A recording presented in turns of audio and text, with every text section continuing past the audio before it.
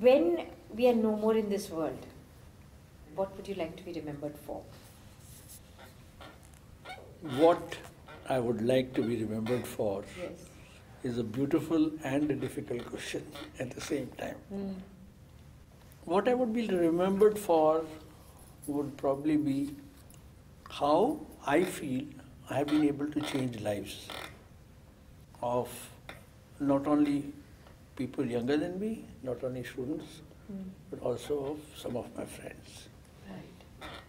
And also how I have been open to receive from them the wisdom. I've been open to that, and I have been equally, what should I say, besides being receptive to what I have received, I have been able to give. So you'd like to be remembered for a person who was giving, who was open, who was receptive, Also a very happy nature. also a very happy nature. आपको ये पता था कि आप हमेशा ऐसे ही रहेंगे या आपकी कोई जिंदगी में कोई ट्रांजिशन आई है? नहीं, मैं समझता हूँ कि करीब 18-19 साल तक तो I was a seeker. I was somebody who was initially not knowing his, what should I say, his navigation points, and not knowing his bearings, until I started to become aware of myself. And through a process of discovery, I reached a point when it became very important for me to know what is the purpose of my life. So I went through huge churning for a couple of years. Right. And the very purpose of existence was the only thing that mattered to me, and without that, life did not matter to me. Then gradually, when the purpose became clearer to me, I think from the age of 20. 20? Yes. So young, okay. Yeah. Right. That's when I discovered, what should I say, spirituality. Gee. Before that, I was not exactly agnostic, because my grandfather gave me very high sense of values, my parents gave me very high sense of values. But I didn't go through a period of agnosticism, and also a Was period... it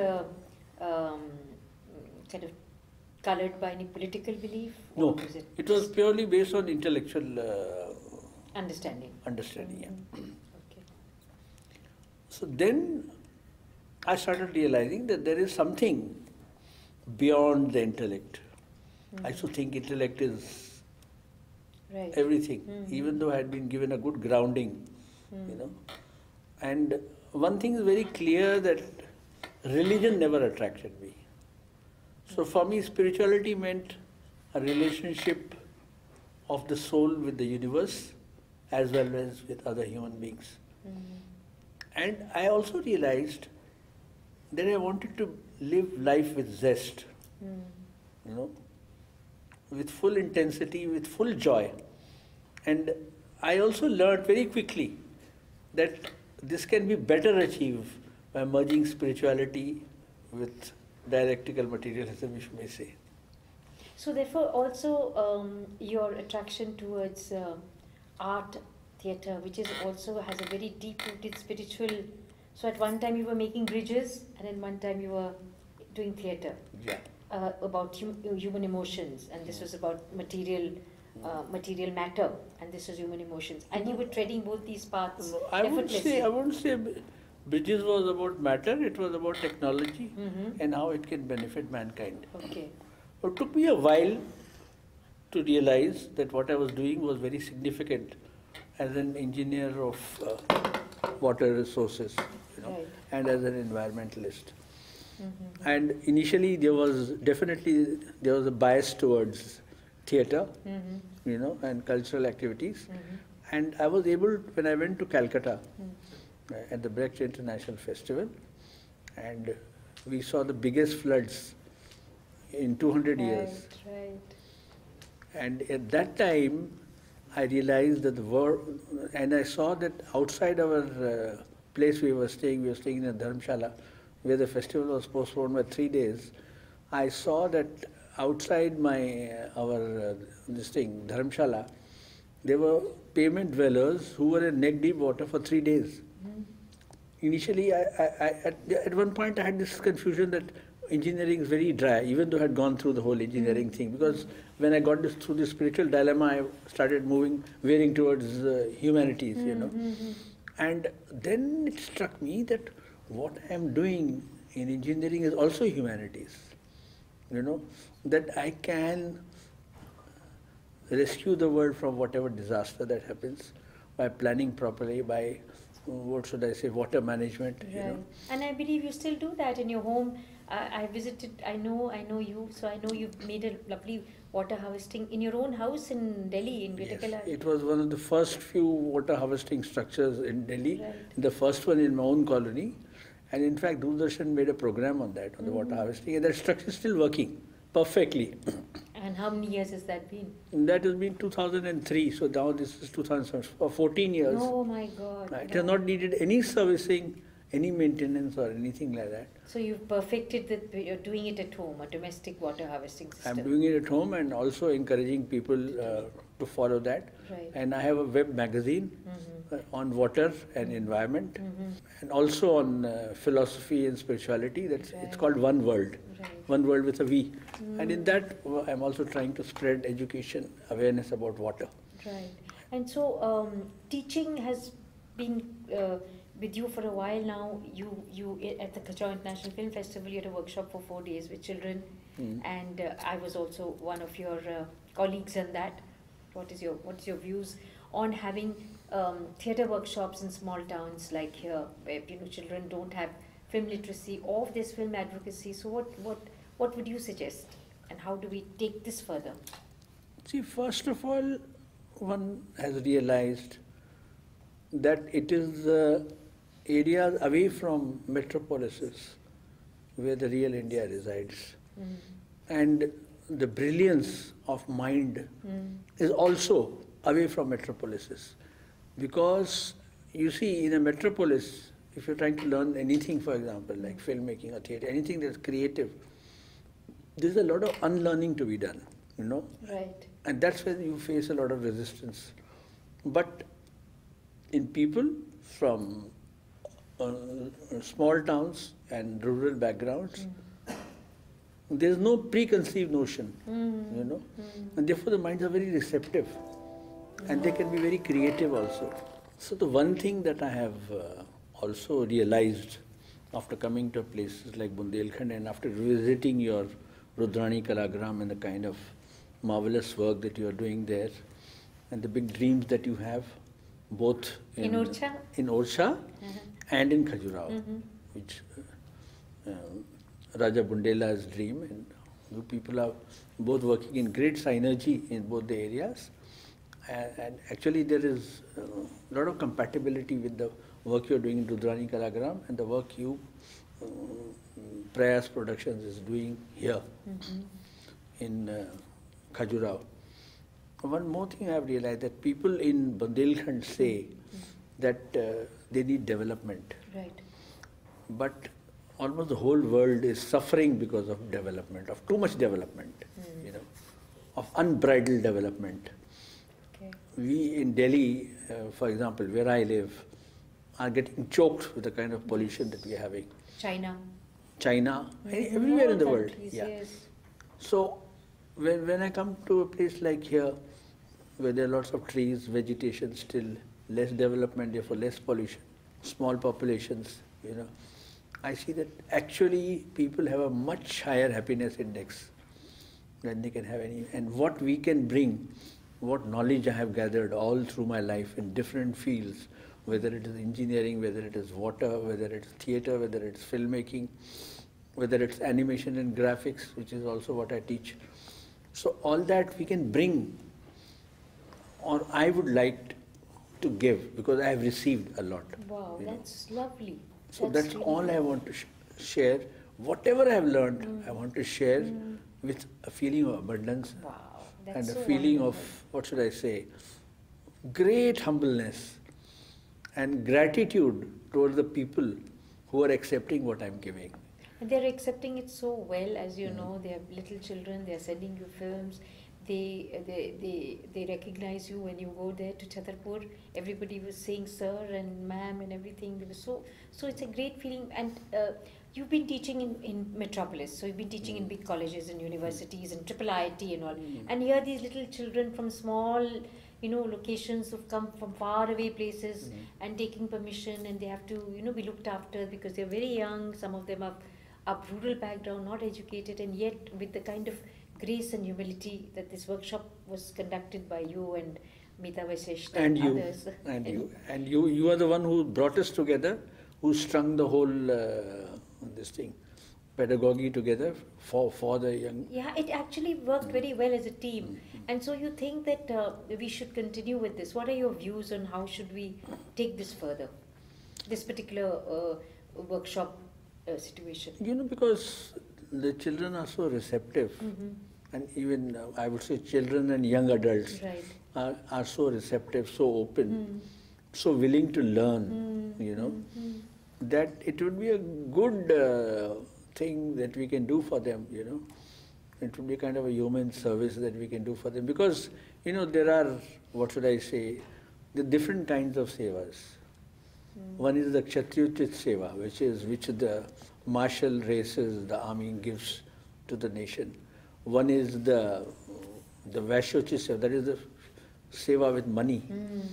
And one is the Shudrochit seva, that is when you serve people, So you want to serve them with your knowledge? No. So this is Viprochit seva. Okay. You serve them with your intellect.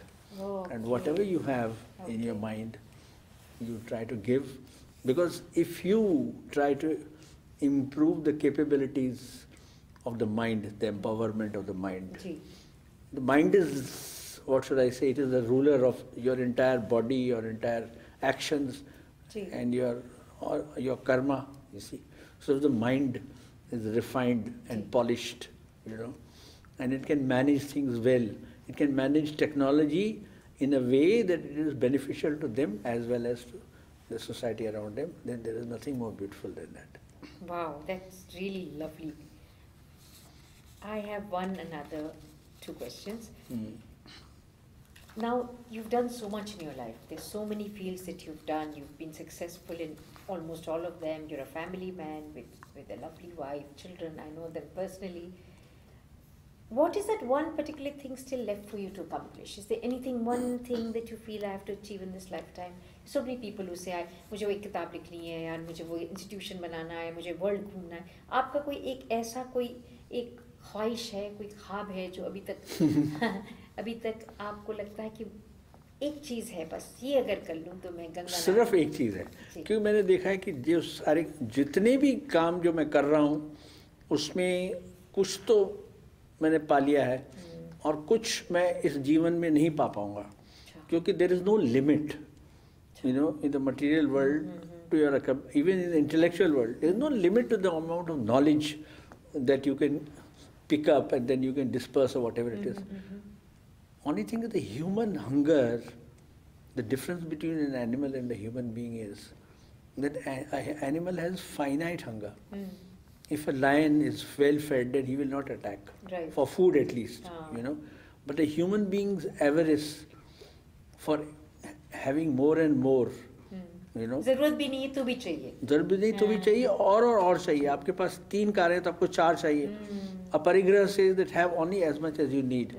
So I know that as long as you can sustain yourself comfortably and meet the needs of your family, then you have to go achieve for the higher self-realization.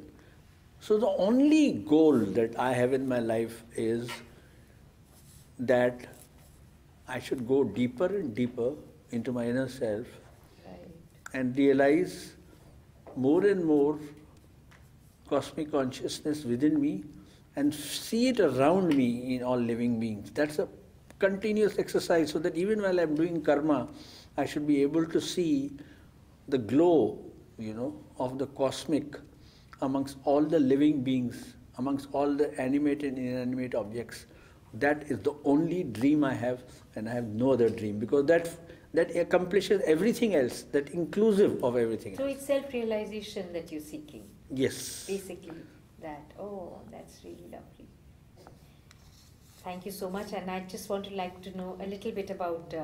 This is the third time that you've been to KIFF. I want to know what do you feel about KIFF. What do you have to say about KIFF? See, first thing I'll say is that your orientation is different from any other film festival, not only in India but anywhere in the world.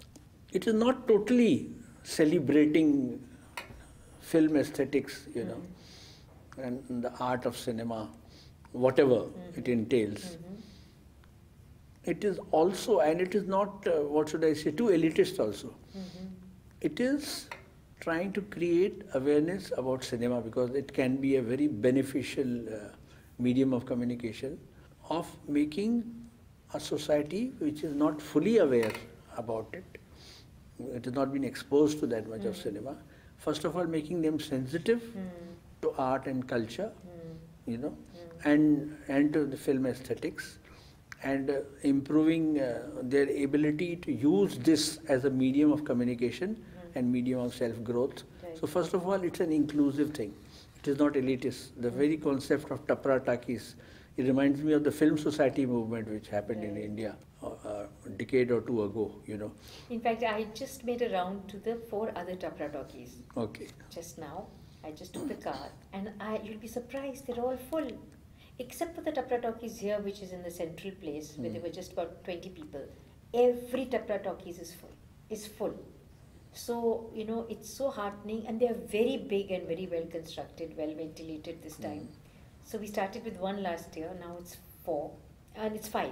1 at the venue itself and 4 all over Khajuraho. And I'll be very happy if you get time tomorrow to just go and view, because that is that's very important. Exciting, That is very important. And you'll be very happy to see that because you've been part of this, right?